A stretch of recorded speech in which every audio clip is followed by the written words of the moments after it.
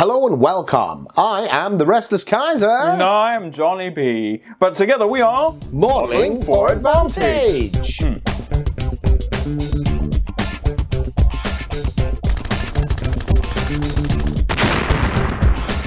So, mate, we've got ourselves a little green box. A little green box. Little green box. Look at the little green box. Reinforcements. And a lot of the Warlord resin stuff used to come in here. Not Warlord resin, just resin from Warlord. Because Warlord resin is a different thing now. Yeah. Yeah. This is something that's out of production at the moment. Stalingrad RattenKrieg Firefight. They gave us a couple of copies to look at because I was really interested in it. So what this is a version of the game of single figure units. Sweet. For playing those really small scale. I'm very interested in this because I think that this is something that wargamers would be very interested. You know, that kind of five model armies that allows you to play a game with a very small amount of painting and modelling. Yeah, for sure. Get it right and in of course, there. I think this originally retailed at 20 quid. As I said, at the time of review, you can't actually buy this. It was sort of trialled a little bit pre-COVID, and then it just struggled to get everything together. But there's a decent amount of stuff in here for what it is, including Stalingrad RattenKrieg rules booklet. So, Firefight. We've got in here, now this, or some version of this is available as a PDF. Definitely. On their website, yeah. Firefight. But essentially, you buy single, you build an army in the way that you build an army in bolt action, except you buy them single figures. There is the kind of, you have to take a lieutenant and an infantry section. Yes. And you're going to have 200 points. Right? Optional selections. Yeah. So it's a really, really small... Tiny. Mate, you can have a mortar team. You can have a mortar team, a flamethrower team, an anti-tank team. Yeah, absolutely. And then when you go towards the back, there's actually an army list in there. A bit like you got on the back of the original rules. So it tells you what you're going to get. So your regular lieutenant and his attendant is going to cost you 60 points, just like before. And then your squad. But your squad sizes are much, much smaller.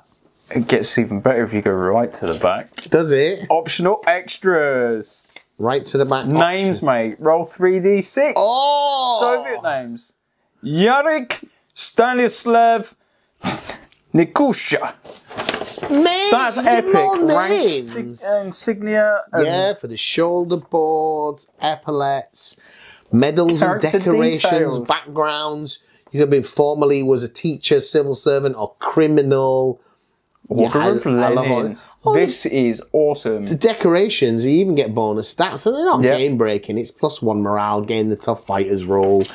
Mate, sorry, I jumped ahead a bit there. No. I mean, that got me a bit busy. This video is not proposing to review Firefight. I think what we're going to do though is we're going to play this. Yeah, for sure. Not in this video, but we are going to play this. So let's have a look at what came in this kit. See, one of the things about bolt action is over the sort of past 5 years is the kind of starter sets have crept up a little bit in price. Yes. And there's an entry point, the starter sets now, I think they're 85 quid. Which is a lot more than 50. I think if you're totally unfamiliar with the game, that's quite systems that do 20, 25 quid and 50 quid start, there's a lot more appealing. I just want to look at it. I know what it's like on a very small scale. Whereas this, at a price point of 20, 25 quid, you're in the game. Sweet. You're absolutely in the game. So let's have a look at all the bits that you get with it, shall we? All the bits. First things first. Got a wee baggage on. A baggie? The wee baggie contains 1, 2, 3, 4, 5, 6 Nazi dice and 1, 2, 3, 4, 5, 6. Well, they're olive green. I would have said that they were for Americans. Yeah. Olive green and grey. But you've also got proprietary communist hammer and sickle D6 it is for resolving your shooting. And the same with the Nazi ones with the Vulcan cross on. Oh, three. Yeah. No, there is three. Three. So again, see, you know, this is the kind of area where a lot of game systems will skimp on the tokens and stuff. They won't give you the nice quality ones, but this is their top end product. There's also a couple of pill bases in there, presumably for the sprues. You also get absolutely nice to see this here, as you get a set of the pin markers that they do. Often. You don't have to use these, but they definitely help. Yeah. We have loads of these, because we play games on cameras, you can't do the twiddly thing. They do actually have a dial on them with numbers on. You can use one of these per unit. 1 to 12. But you'd never see that in camera, so we just use multiples of these. Each one of so these. we've got a big mountain, always handy to have some more. So those are the kind of things that you need to play the game, right? Which is great. Key things. And then the models. Models! Well, that's interesting, isn't it? What's that, John? Because you get both sides. You get both sides, exactly. So this is intended to be like a ball action starter set, as it were, a much lower price point. Clearly, there's not going to be 50 figures and a tank in here, right? At this price. There are 2 half squads from which you can play a game. But we've got what looks like the German late war sprue. What's this? What's this? No, German Blitzkrieg infantry. So it is Stalingrad era. So you've got them in the early tunic with the pouches, which is quite interesting because obviously one of the things about Stalingrad is the lack of winter equipment for the Germans. It's all freezing, they're not. Yeah, because they're in a cotton tunic or a wool tunic rather than in a puffer jacket. Whereas the Soviets, you've got the Soviet summer sprue, so you've got the mix of the padded jackets and the summer uniform. This isn't the winter. Yeah, not the winter ones have got great coats. Does it say on there? Still do. But yeah. So this will do you for either the earlier period of the Stalingrad campaign, or even to some extent into the later fighting in the city, January with the snow and all that. Okay. You also get the Soviet weapons sprue. That's handy. An unexpected inclusion, to be honest, because you don't get that many of these. Now, this is fantastic, because the way that the Soviets work, we'll look at them, the individual sprues in a bit more detail in a moment, but they are the 2 separate arms, and then you put the weapon in. So you need the weapon sprue. There are some weapons on the Soviet kit. Oh, no, there are not. No, it's nothing. Yeah, there's none on there, so you absolutely can't play without this. I'm guessing there is now, though, because they've had quite a few updates and bits and bobs. I hadn't even realised that the Blitzkrieg Germans, because they were one of the first kits out, proper old school, along with the British, I didn't realise that they've got an updated sprue. So that's kind of cool and new to me. It says 2013, but that's a lot newer than I recall the original Blitzkrieg Germans. Do you reckon? Yeah, for sure. Okay. They had an upgrade. So that's good. But it's still old, man. Well, you're a young man if you think 2013 is old. I think if it's this century, it's new. Well, yeah, I guess. To me. Yeah, true.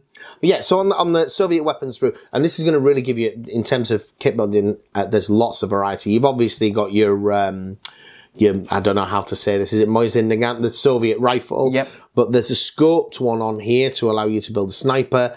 You've got some PPSHs of the 2 different types. I think the one...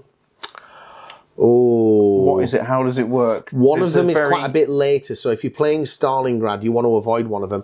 Now, it is going to tell you on the bit of paper which is the later SMG.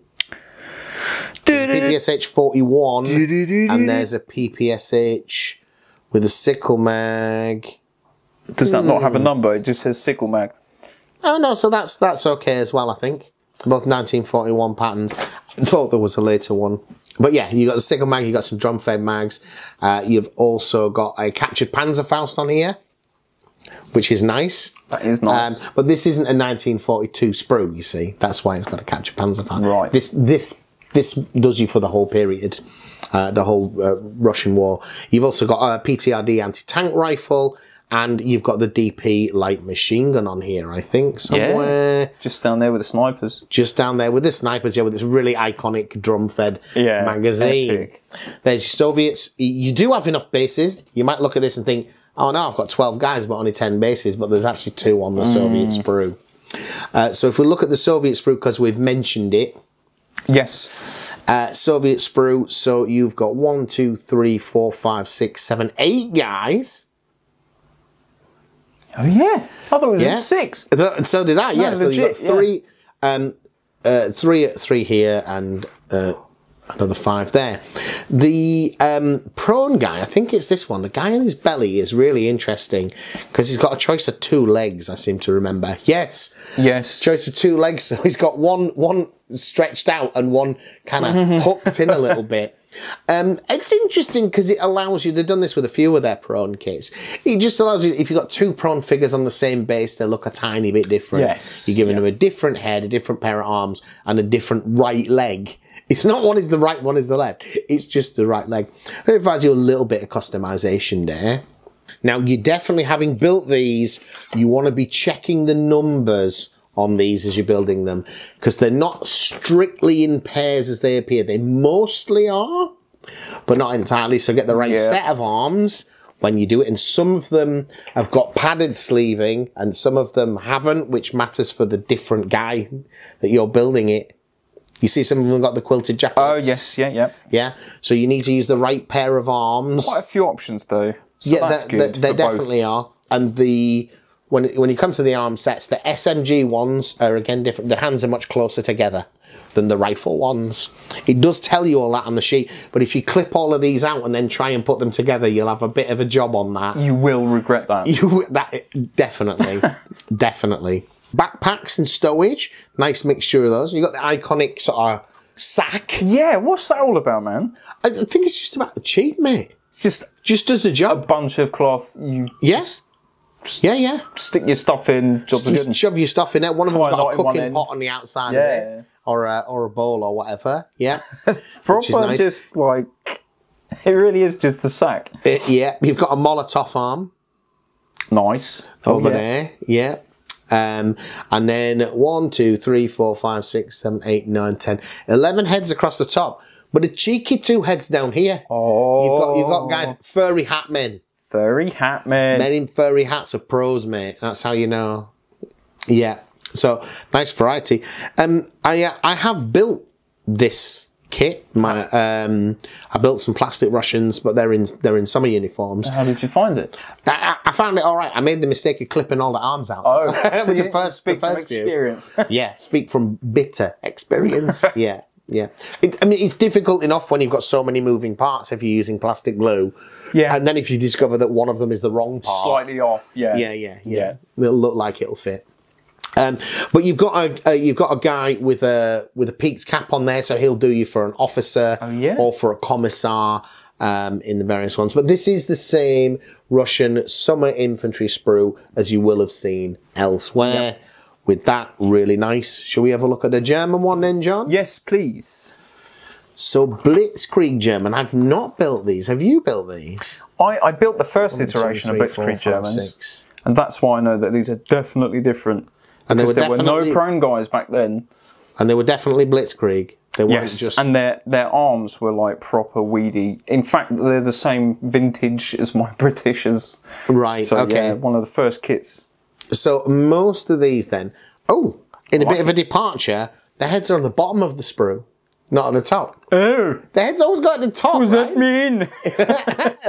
But then they'd be upside down. Now clearly they go at the bottom. So on here, you've got a few of the weapons to make your 6 guys. Do we have it in? Oh, now a lot of them, they've got the weapons moulded in with the arms. It's amazing. It's that the difference a year can make, right? Yeah. So massively prefer that. So some of these you get them with both arms on the weapon. Some people don't like that because that really limits the pose. Yeah, I like it as a game of the speed of delivery. Yeah. If I've got 6 bodies that I can put that pair of arms onto and still have a slightly different model, you know. Yeah, so those, you've got one carrying it, which is nice. That is cool. Another one over here with a bit more kind of across the chest. 6 different poses. There's no repeat posing there, is there? No. They're all slightly different. Yeah. They're all very slightly different, which is nice. Good. You've got pistol with a hand with a pistol, or Luger, in fact, of course, MP40. But the bit that really stands out to me on this is actually not the heads, although you've got a nice mixture of forage caps, Stahlhelms, and one potential officer figure with a peak cap. You got the same thing with the prone guys. You got spare legs to do them differently, but it's the equipment. Yeah, the entrenching tools and bread bag and so forth. One of the things I've seen in a lot of the later Warlord kits when they've gone back to this is instead of repeating the same piece, giving you 6 copies of it of an entrenching tool to glue on, is they've moulded these things together differently, and I really like that because that's intensely personal, right? There'll be an authorised way of doing it, but soldiers move around based on their own body shape. Yeah. They're going to put their gas mask and so forth in the places that they go. I'm still amazed that, like, even in 1945, Germany is making aluminium gas mask containers. Nobody's used gas in the 6 years of the war. It's not a thing, but they're still producing these. You never know. You never know. You never know. It might happen. I think most of the guys actually, I don't know whether they gave them gas masks, but it just became a bit of a storage. An extra storage component. Yeah, it's another place you can put something, keep it dry. Put your beans in it or something, or your coffee. Yeah, what, coffee? In the Wehrmacht? Yeah, man. Your acorn-based chicory or whatever it was that they were on. Ersatz coffee. You've also got on here, I don't know if you've seen the guy with a potato masher grenades. Yeah, but is he in the pose? Is he in the airfix pose? He's not quite in the airfix pose, but he's not bad. He's not bad. So, yeah, this is, again, a nice kit. Now, there's nothing remarkable here in terms of this set, but as a place to start bolt action, John. That's what this is about, right? Literally. Six or 7, you know, maybe slightly more for the Russians. So they've got it. 1 figure is 1 unit. You've got enough dice here for 6 of them. I think that's an interesting way of starting the game. I think that this as a potential product for the future. More importantly, maybe a £30–40 version of this with a little bit of scenery as well. Yeah. And another sprue or a couple of metal figures. This, I think, is a much better starter set for somebody who doesn't know anything about it. Or just younger people. Yeah. Value proposition. I'm going to take this kit to school where I have a War Games club, and I'm going to use it to teach the youngsters how to play bolt action. Nice. Because shooting Nazis and shooting Soviets is legit. Yep. Yeah, you can do that. Fair game for all. Absolutely. Sweet. What are your thoughts, John? I agree with you about having a better entry point to this historical, wargaming. 20 quid, mate. And only a dozen figures to paint. Slightly, dozen figures to paint. And, I've not looked at the rules yet, but I'm kind of hoping it's an abbreviated version of. It might not be, I don't know. To be fair, this is not a copy of the rules. No, this is very much a campaign book. You would need bolt action rules. Okay. Yeah, this does not teach you how to play bolt action. Boo! This tells you how to adapt bolt action into this style of game. Yeah, right, exactly. Okay. Well, there's a fun fact for you. You would still need a rule book or at least know how to play. Okay. All right, guys. Yeah, man. I hope to see more of this. So if you like bolt action and you're looking to start the system or start a new army, on our website modelingforadvantage.co.uk we have a range of the starter sets as well as a few of the starter armies. Do consider buying from us as a way of supporting the channel. Thank you for watching.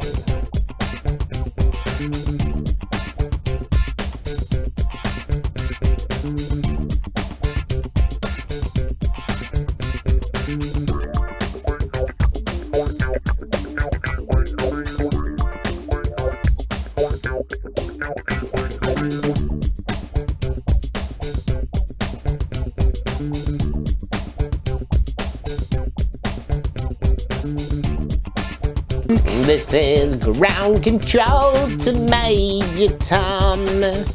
I have no light on me. Oh no! You need light, John. My Using the power of electric. Switch on the light. Said it's the power of a light. Yes. It's now fully illuminated. It's really bright. Are you alright with that? It's shine. Shiny. We're gonna be okay. Are you gonna be okay? Well, I worry that when this is a full size image, I'm just all white on this side. Because it's unshaded light. I'll turn it. Can you turn it a bit? I'll turn it. Let's turn it round. That's fine. Red light. I got a red light. You got a bizzle cam on? I've got a bizzle cam and some blue tack on my shoe. Blue tack on your shoe? Yeah. It's a bit random. 134 in. Do you want to restart? Yeah, let's restart the thing.